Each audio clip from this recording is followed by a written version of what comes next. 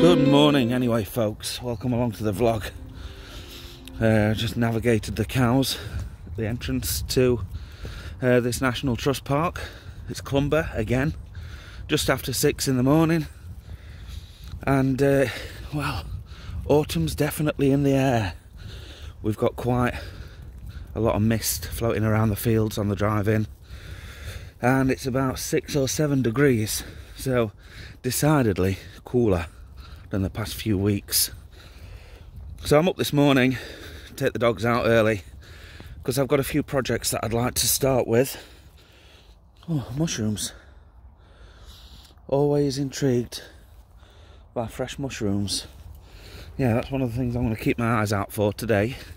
It's probably a little bit early for porcini mushrooms in my area, or ceps as they're known, but it is September, so fingers crossed. Anyway, what I do have planned today is some tutorial videos for the staff in the pub. So for new starters, for people that aren't familiar with you know, cleaning down and opening up, for the guys who we've got working on pots in the kitchen and who are doing the close downs, I'm going to put together a few tutorial videos, basically running through the basics, which a lot of people out there might think that this comes naturally to us all, but dealing with people, and that's what you do in business, you deal with people, I can tell you it generally does not. So we're going to start really with the basics. A couple of videos on cellarmanship, pouring beers, setting up for the work day, and then there'll be a few other videos come out soon as well. Now, I'm going to release them on YouTube because I think it'll be beneficial to anybody who's watching them, frankly. But first and foremost, they are for our staff. So if you're in the pub trade, I guess you could utilise these too. Now, there are going to be other ways, of course, of doing these tasks, and people might not agree with my approach, but tough luck. This is my approach. This is how I say we do things in my pub, and there we go. That's it. This is the way I think it's correct to do. So little things such as mopping the floor might sound like a really simple and a kind of job that comes naturally to us all, but there are certain aspects to it which some people perhaps don't put as much thought into as they should. For instance, measuring out your cleaning products and your water in your mop bucket. A lot of people just free pour stuff into them. Of course, this has a financial impact on the business if you're using too much, and it has a hygiene impact if you're not using enough. So I think all will become clear once we put these videos together, and you'll have to let me know what you think of them. Anyway, I'm going to put the camera down now because walking and talking is making me a little bit out of breath actually this morning. So I'm going to enjoy my morning walk with the dogs, and I'll pick up some footage later on when we start filming these other videos. Look at that. She's beautiful. Not an edible though. Hey Reggie. It's not, is it?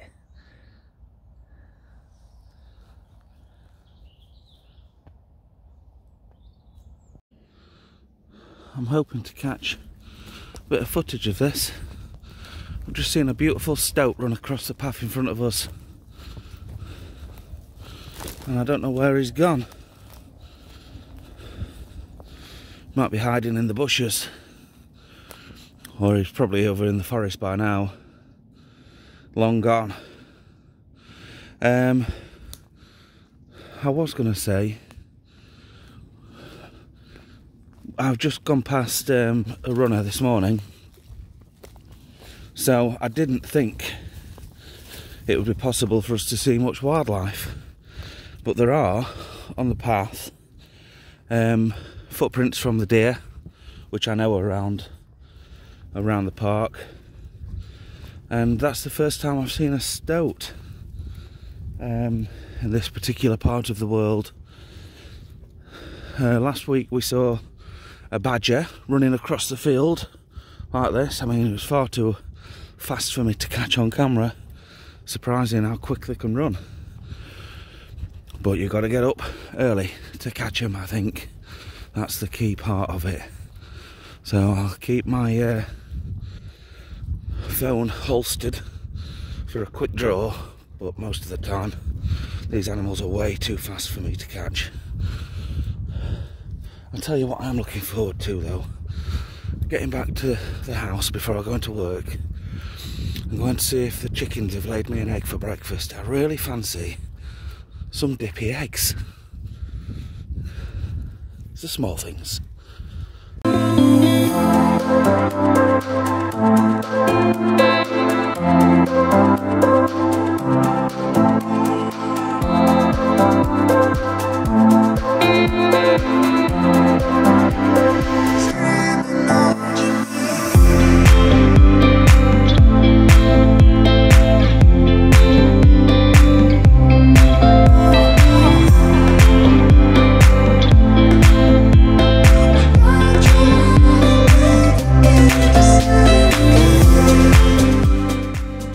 I'm not sure if the camera's picking up the mist on the lake.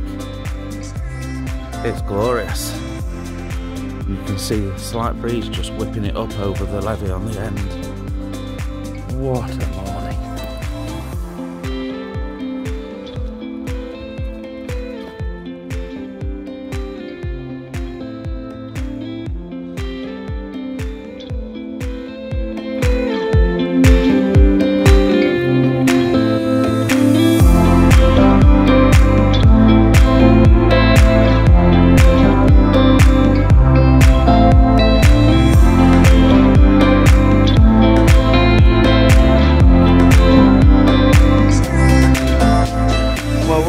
And we've got the cameras ready to rock and roll with these videos, but I think I've left my tripod at Tom's. Anyway, I've rang Gemma, she's at home, she's going to have a look there for me. I've got all these tripods there, which I bought from Tom, our chef, before he emigrated to Australia, but none of them fit my connectors yet. So we'll see. Anyway, in the meantime, while we're waiting for Gemma to come back, hopefully, fingers crossed, with a tripod, I'm going to do a few more bits in the workshop. I'll show you what I've been up to. So I'm sick of all my tools getting covered in dust when I use the table saw or whatever. So we've just popped some slidey drawers on the sides of the workbench. Set here as well, look. You can see stuff in there. That needs a shelf in there. All I need to do now is either set of drawers on this side to block this section in, or set of drawers on that side and just close up this end, and then that'll be it. Might put them on this end actually, because I can then get to this section which I use to store my very, very, very long SDS drill bits. Look at that, it's like a pool cue. 3 foot, almost 4 foot long, that one. So I'll just drop that back in there. Right, let's finish this off while we're waiting. So I'm just making a coffee, and I've just sat down and done a storyboard for the video that we're going to do today. So we're going to have the intro, talk about equipment and chemicals. We're going to talk about measuring the chemicals in the water. We're going to talk about mopping, talking about rinsing, then rinsing the floor, cleaning the equipment, record your clean, and then tidying the equipment away. So that's what I'm going to be working to. I'm going to go next door to the kitchen, which you can't see on there. There's Stuart, look, coming in. There's the kitchen. Gemma's in there. And we're going to put together a video using the Canon and the tripod and all the other good things. Well, there we go. We've just finished recording one of the tutorial videos in the pub. So that'll be going up on YouTube shortly. I'll let everybody else see that as well, because I think it's quite important for maybe somebody else that wants to get into the industry. So here are some of the props that we just used. This being the red bucket means that it's only ever used in the toilets. So there's a little sneak peek of the fantastic content that you can look forward to coming along soon to the channel. Oh, can we get this in here one-handed? Of course we can. Not just a pretty face.